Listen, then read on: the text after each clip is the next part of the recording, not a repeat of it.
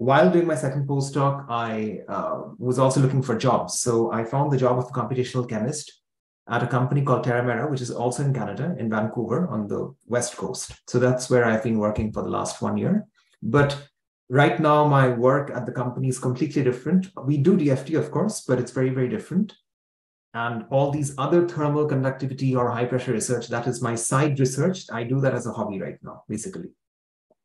Okay, so before we actually go into the results and what we did, it's very important to give a little bit of background. Now, we use energy in every possible form that in our life, light, sound, heat, anything. Now, industrially, whenever energy is used, from this little diagram, you can see that 66% of that energy is lost in heat. 60, that's huge. That's like 2/3, basically. And only 34%, like 1/3, is efficiently used up. So the idea was that, do we really want to lose this energy? Or can we somehow manage to recover the wasted heat and convert it into some other useful form of energy? So this effect of transforming wasted heat energy into electrical energy was basically called the thermoelectric effect. And that's what that's what we have tried to do in this paper. Okay, so if you remember a little bit of high school physics or a little bit of undergrad physics, we did two things called Seebeck effect and Peltier effect under the broader umbrella of thermoelectric materials.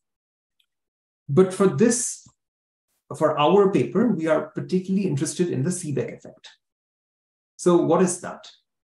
So basically, if you have a circuit with two different metallic strips, and if there is a difference of heat at the two junctions of the metallic strips, then an electric current flows through this circuit. This is called the Seebeck effect. And if you look at the equation on the left, the way it's quantized is S is equal to delta V over delta T, where delta V is the voltage difference and delta T is the temperature gradient. So basically, a voltage will be developed when there is a temperature gradient. So let's just keep this in mind because we'll need this information. Okay.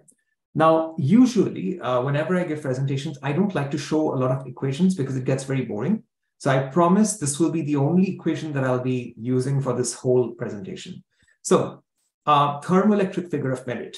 Now, from the first slide, I said that, let us try to convert wasted heat into electricity. Now, it's not possible to convert all the wasted heat into electricity. So there is obviously a conversion rate. There is an efficiency there as well. So how do we quantify that? That is quantified by something called the thermoelectric figure of merit, which is also called ZT. ZT is equal to S squared sigma T divided by kappa E plus kappa L. And I'll explain all these terms. S is the Seebeck coefficient, which we saw in the previous slide. Sigma is the electrical conductivity. T is the absolute temperature. Kappa E is the electronic thermal conductivity, and kappa L is the lattice thermal conductivity.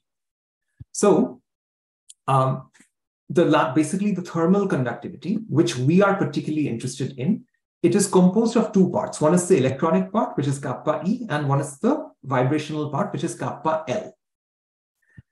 Now, when we're looking at this equation, the equation is actually very simple. There's, it doesn't look bad. It's not a particularly very complicated equation. So the aim should be to increase ZT as much as possible. The more we can increase ZT, it just means that we are able to convert more heat into electricity. Okay, fine. So let's do a little bit of very basic mathematics here. From this equation, we can see that ZT is directly proportional to the S squared, which is the Seebeck coefficient, then the sigma, which is electrical conductivity, and the temperature. which means that if I am able to increase all three of them, that means my ZT will also increase. Okay. On the other hand, ZT is inversely proportional to kappa E and kappa L because they are in the denominator. So if I can decrease kappa E and decrease kappa L, my ZT will increase again. This all sounds very simple theoretically, but the problem is that these terms are not completely independent of each other. They are coupled. For example, if we increase sigma, then the S, which is the Seebeck coefficient, decreases. So we can't increase both the S and the sigma at the same time. If we increase one, the other one decreases. So there's a trade-off. In the same way, if we increase sigma, the kappa E also increases. And that is something that we don't want. We want kappa E and kappa L to be very low, not high. We want sigma to be very high. But from the Weidmann-Franz law, we know that if we are increasing sigma, then kappa E is also increasing, which we don't want. So somebody might say that, okay, what about temperature? We can increase the temperature. Sure, we can. But there's a problem. Like, I don't want my device to work at 1000 Kelvin or 3000 Kelvin. I want these materials to work at normal room temperature so that we can use it, so that we can apply it. So temperature also is not the best parameter to play with. That means we are left only with kappa L. That is the lattice thermal conductivity, which is independent, and we can play with this one. We can try to reduce it as much as possible. That is exactly the aim of this paper, that can we decrease or reduce kappa L, or the lattice thermal conductivity, as much as possible. Okay. Now, the thermoelectric figure of merit, which is ZT, I told you that the more it is, the better it is, the more efficient it is. So what happened was that it was seen that initially the value of ZT was not that high, was not that great. It was below 1 all the time. And for a long time, throughout the 70s and the 80s, there was no improvement.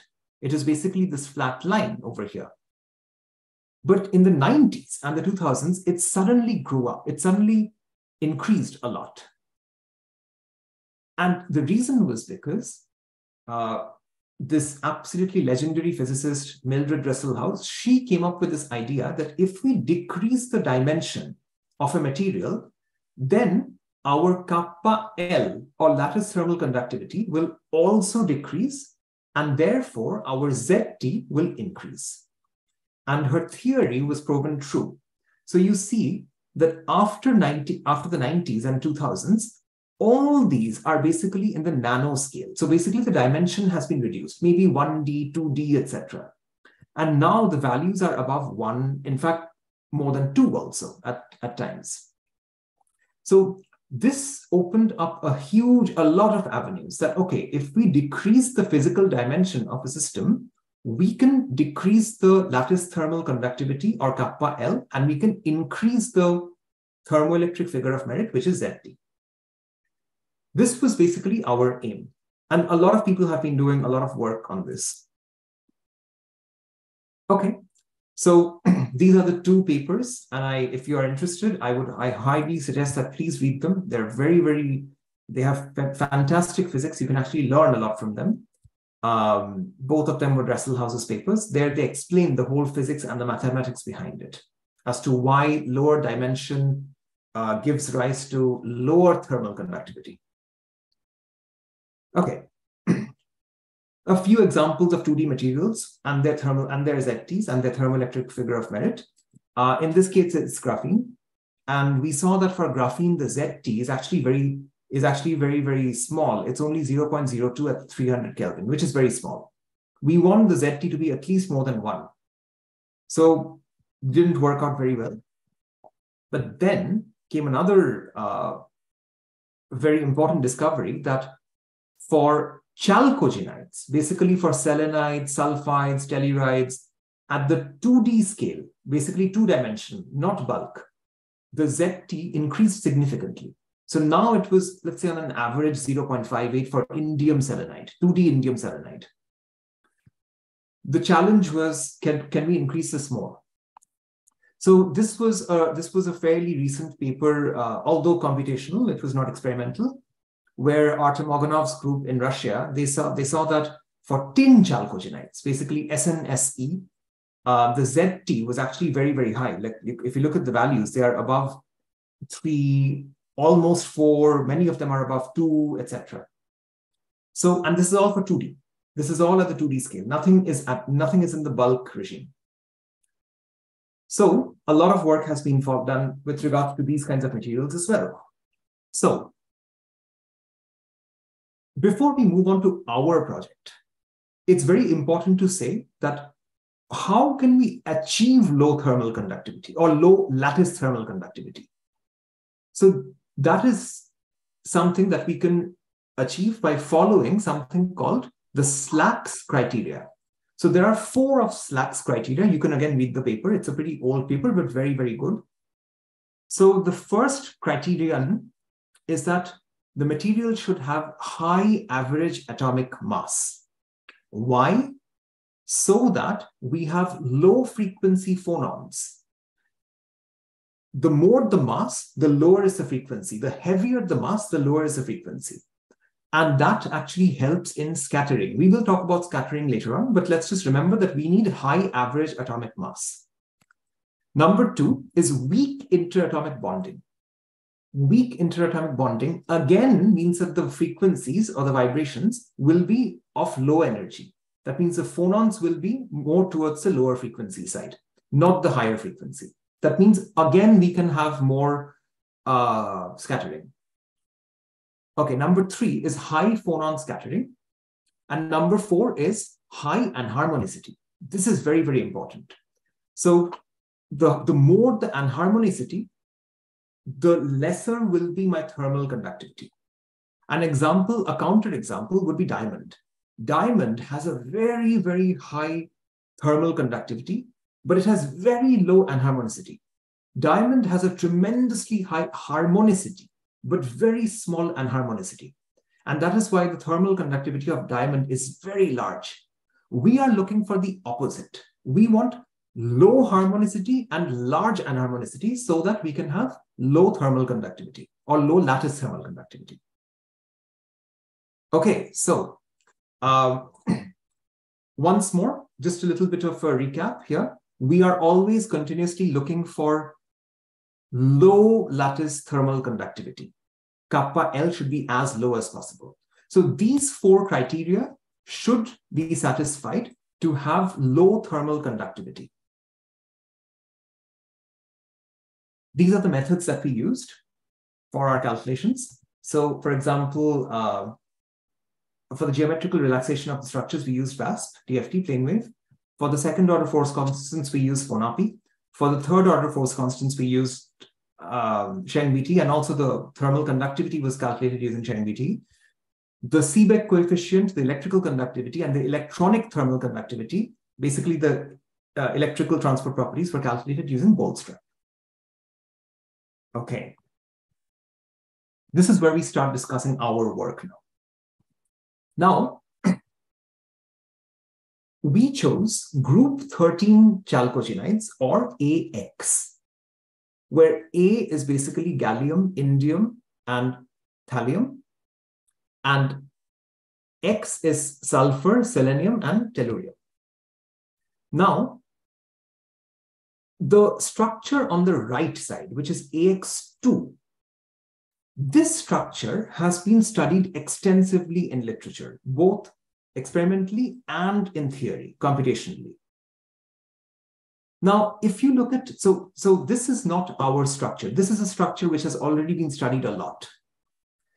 Now, compared to this structure, if we look at the left structure, which is AX1, and if we look at the top structure, you see they're identical. Absolutely, there's no difference.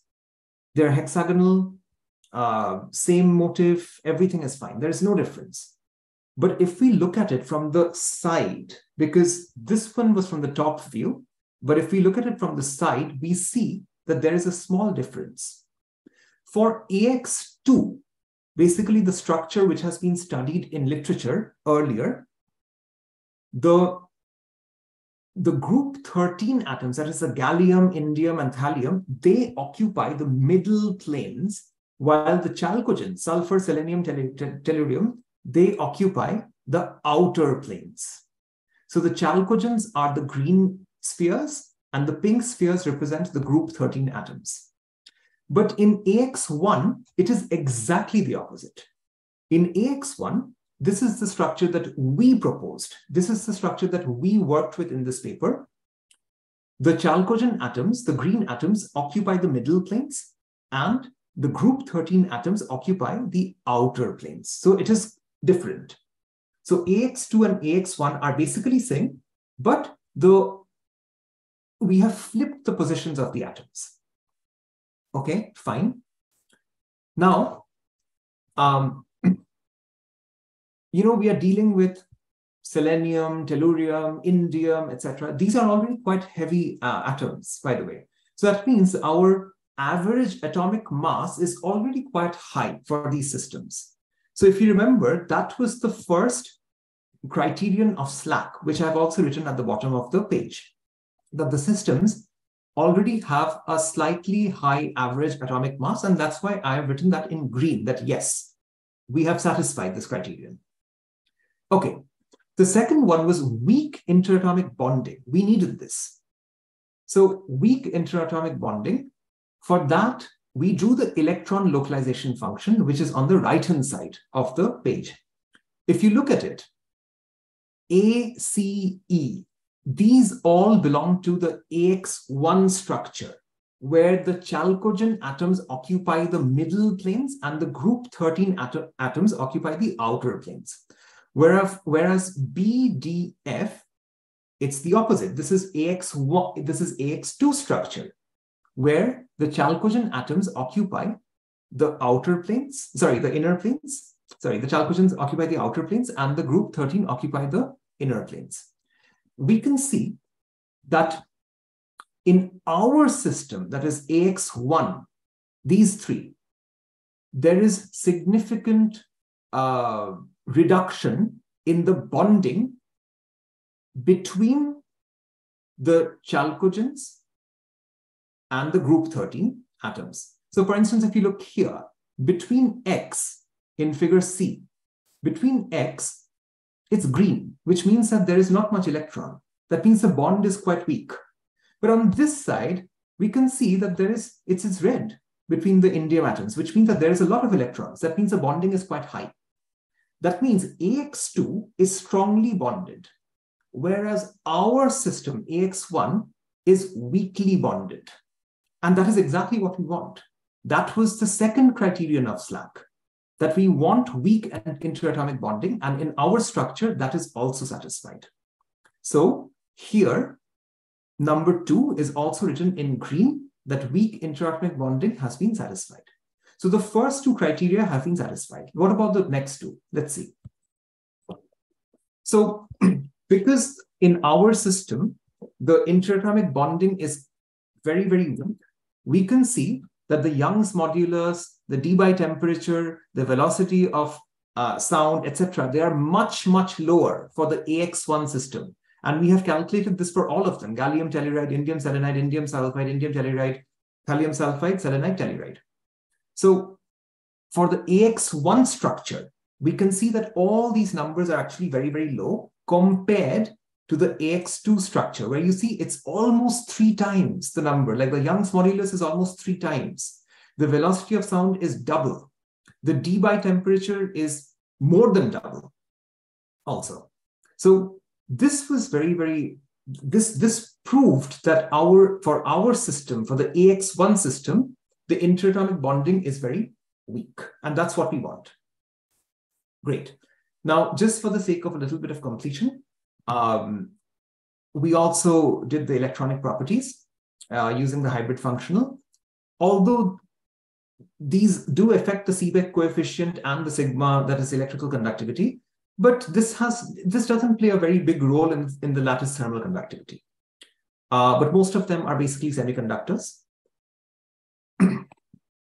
Now, The third criterion of SLAC was that we needed high phonon scattering. Now, let's look at our structure, which is basically AX1. So INS1 and INSE1. This is the structure that we have proposed. And INS2 and INSE2 is the structure which was already studied in literature.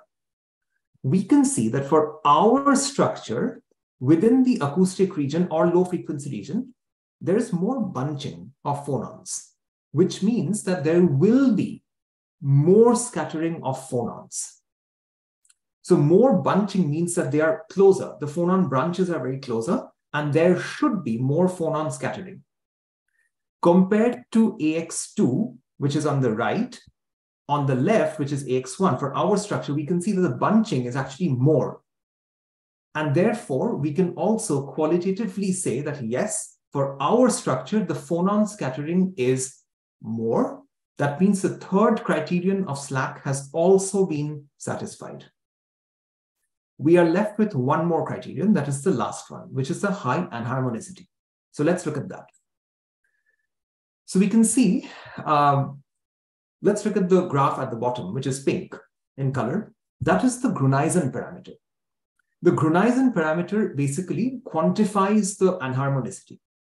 Here we can see that within the acoustic region, the Gruneisen parameter has a value of -45. This is huge. Like, I don't care if it's negative or positive, but this is a very, very big number.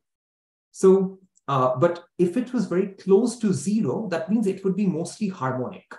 But it is not close to 0. In our case, in this material, it is actually very far from 0, which means it's very big. That means it is highly anharmonic, which means that my fourth criterion of SLAC has also been fulfilled.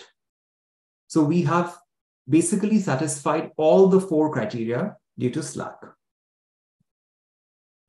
Because all these 4 criteria have been satisfied, I can qualitatively say from a guess that, yes, good, we want everything that we have, or we have everything that we want, sorry.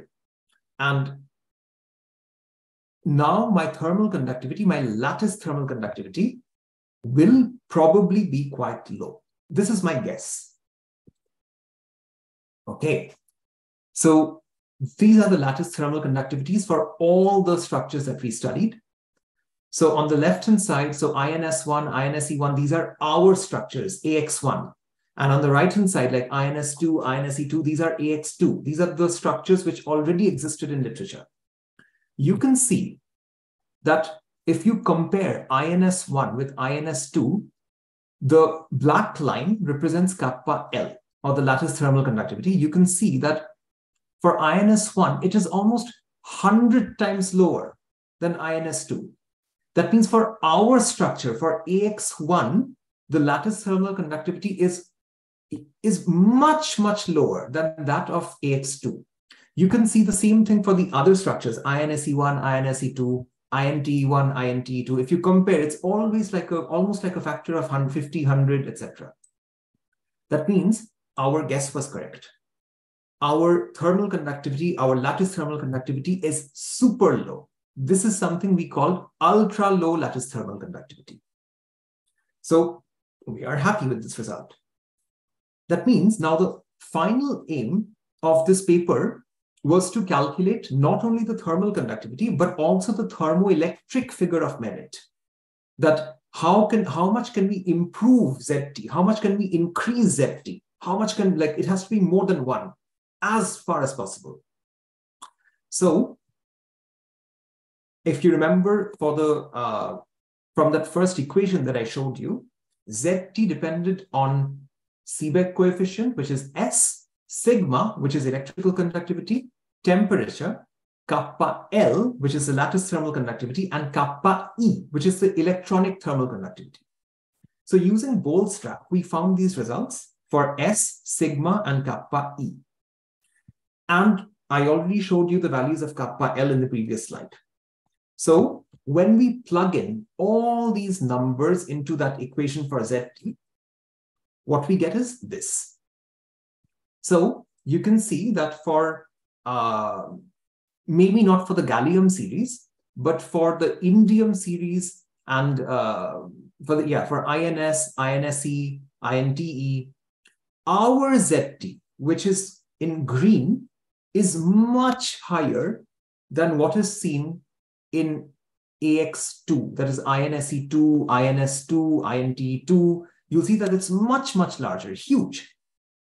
It's almost at the values of like 1.75. In fact, if you look at figure D over here, it's actually more than 5. This is huge. This is massive. So this is exactly what we were looking for. That can we increase ZT as much as possible? And we have done that. We have done that successfully because we were able to reduce the kappa L very, very much. In AX2 materials, that is the material which has already been studied a lot, the kappa L is not that low. But in our material, AX1, the kappa L is very low, ultra low. Okay. This is also basically for the thallium series. Again, you can see that values are more than 4, 2, etc. So these results were published in 2 different journals. So the first one came out in 2020. It was in ACS Applied Energy Materials. And the other one came out 2 years ago in Nano Energy. And these were both published in collaboration with my collaborator in India and my postdoc supervisor at the University of Uppsala, Rajiv Ahuja. And it's basically from Rajiv Ahuja's lab that I know Nabil. So, and that's where I started working on thermoelectric materials. Okay, so what is the conclusion? The conclusion is that just by changing the orientation of the atoms, in AX2, the chalcogen atoms were outside and the group 13 atoms were in the inner planes. In our system, we just changed the position. In our system, the chalcogen atoms are in the middle planes, inside planes, and the group 13 occupy the outer planes. So what happened? We saw that the bonds became weaker. The d-bite, and because the bonds became weaker, the d-bite temperature decreased as well. More phonon scattering occurred. We saw that for our system, more phonon bunching happened and more scattering happened. And as a result of which, and we also saw that in our system, the anharmonicity was huge, massive. And therefore, the lattice thermal conductivity, kappa L, decreased drastically, as a result of which the thermoelectric figure of merit increased a lot. So now what are we doing next?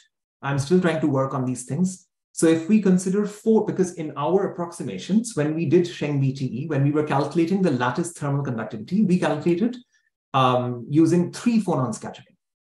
But we can actually use 4 phonon scattering as well, which will change the results a lot.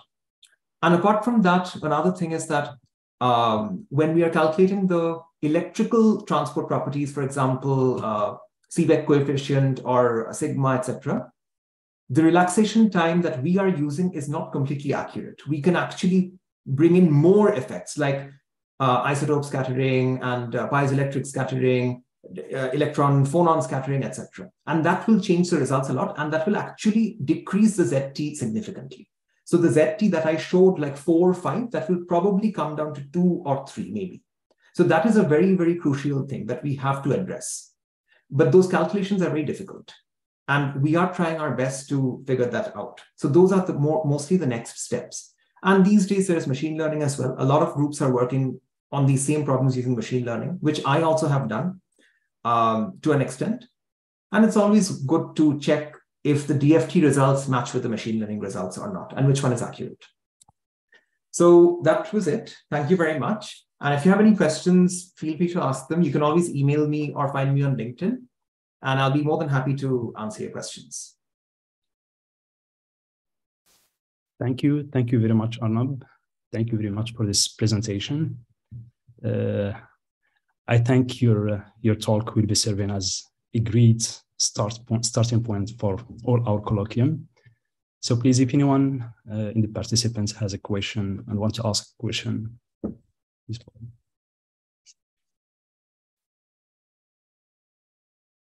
I think I have one question, Arnab.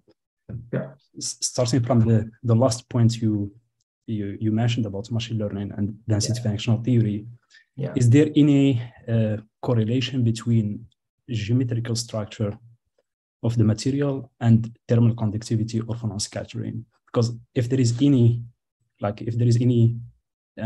correlation between these two quantities, then it will be more easier for us to predict the thermal conductivity and whatever related to thermoelectric properties based on the geometrical structure of the material without any density functional theory calculation, which is consuming more time during the calculation.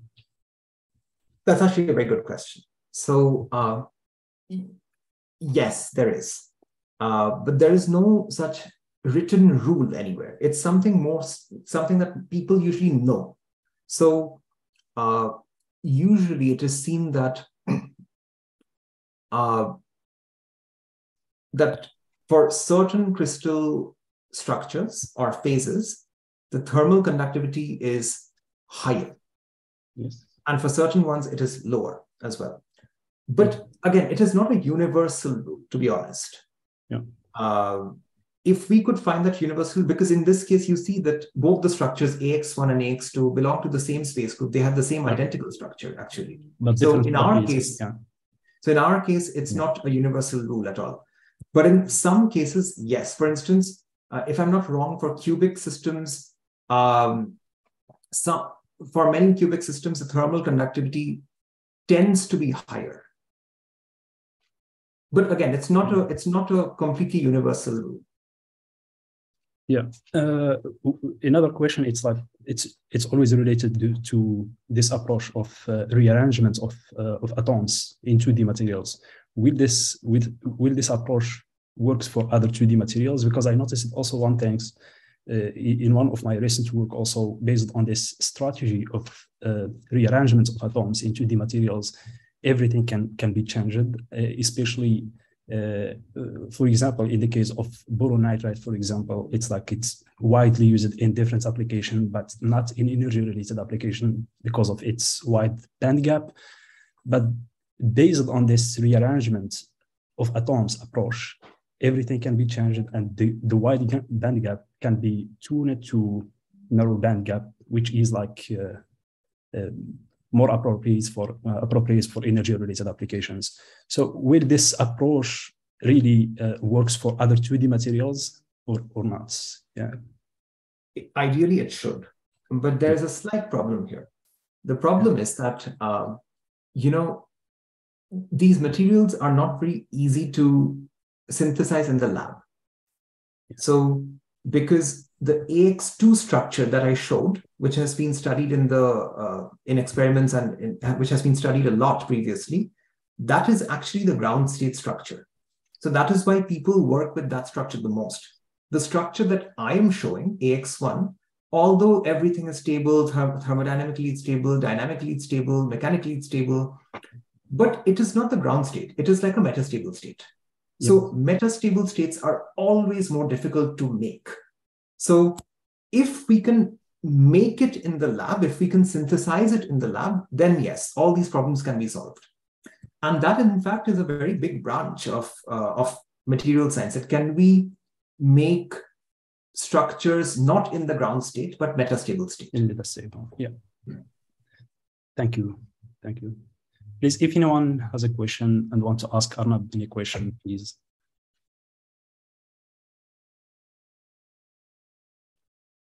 Okay, maybe I have one last question for me, and it's always related to machine learning, because I was recently in Psyche conference, which is normally devoted to theoretical physics, but I was feeling like that 80% of the talk was devoted to machine learning and how we can use machine learning. So my question is there any thought how we can use machine learning for thermal conductivity or thermoelectric properties in general?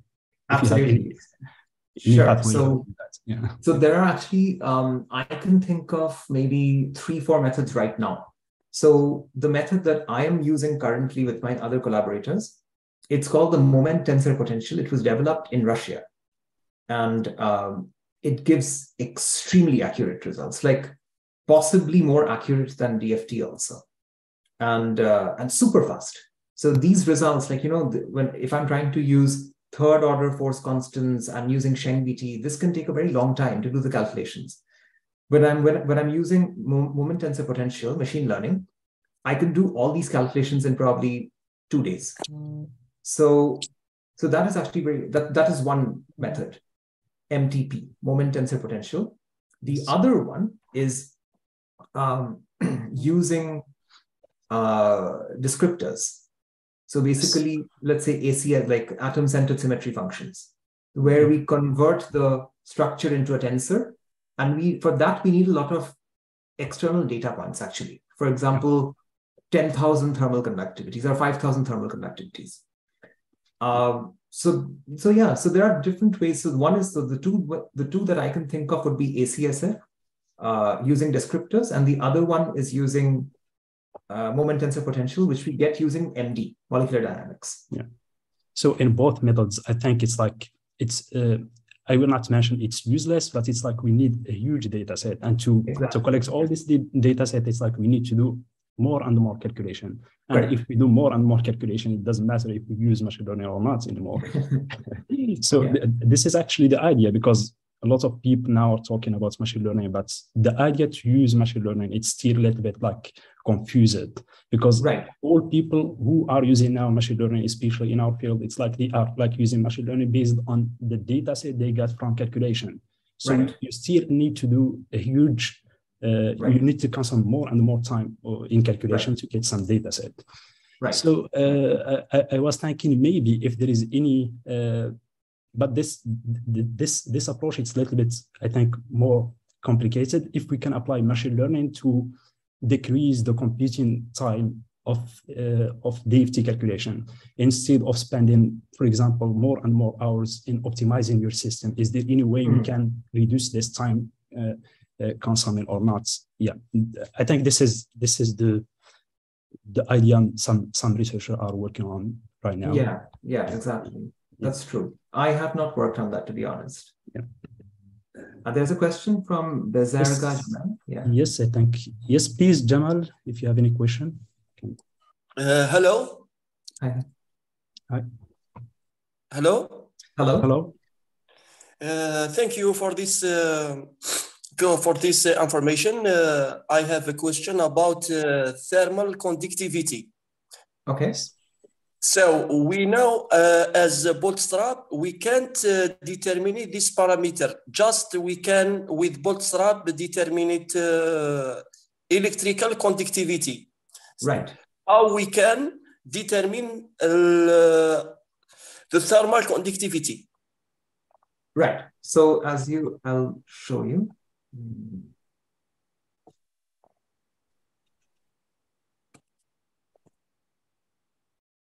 Right. So the thermal conductivity, we used a code called Cheng-BTE. It's actually very simple to use, but a lot of calculations need to be done, but it's very simple to use and it's very good. So this is tested. We have tested this code with many known materials also, like graphene, diamond, boron nitride, etc. And the results match very well. So yes, so we always calculate, at least I always calculate thermal conductivity using Cheng-BTE. Yes. Hello? Hello? Yeah. Yes, but I found many papers do not calculate this parameter, kappa parameter, just calculate or include electrical conductivity. Yes. So what happened was that calculating the Cheng-BTE parameter, kappa L, is actually it takes a lot of time. So earlier, people would not calculate it. And they would only calculate using bootstrap. But calculating the results from only using bootstrap gives us wrong results. So to improve the results, we use Cheng-BTE. Thank you. Thank you for questions. Thanks. Welcome. One more question, Arnab, for the third order force constants. Yeah. Normally, in two order force constants using phonopy, it's like if we use like displacement method, it's like we generate based on the first structure, other structure based on the displacement method. But once we go to third order, it's like we need to generate more and more. And yes. And if our system contains more than 10 atoms, for example, if you have any estimation how many displacement method can generate of postcards? Right. So that depends. It does not depend on the number of atoms. It actually depends on the symmetry. Symmetry, yeah. Yeah. So for instance, let's say for graphene, you only generate one postcard because it is very highly symmetric. So for cubic or for tetragonal systems or for hexagonal systems, the number of postcards formed is quite low because it's very symmetric. But if we go to monoclinic, then it becomes huge. So like you can even generate maybe around 1,000 postcards. Yeah. And for this family of 2D chalcogenide, it's how much the estimation? I think it's in order of 700 postcard or something like that. If I remember. No. So you mean for my material? Yeah. It was around, I would say, I think around 300. 300. And for each postcard, you need to do like a single point calculation, or? Yes, exactly. Okay. Thank you. Okay, if there is any other question, then we close. Thank you very much for the opportunity. Thank you very much. It was great to see you after such a long time. Yeah, thank you. It was an honor to host you here to talk about your research about this paper, which is like a huge paper with, just to let other knows, this paper is published in Nano Energy and contains more than 250 figures. It's a huge paper in which he screened so many materials in this family of 2D chalcogenide and studied all these thermal properties. So thank you very much, Arnab, for coming and talk about your research. Yeah. Thank you very much. Okay. Thank you. See you. Thank Bye. you. Bye.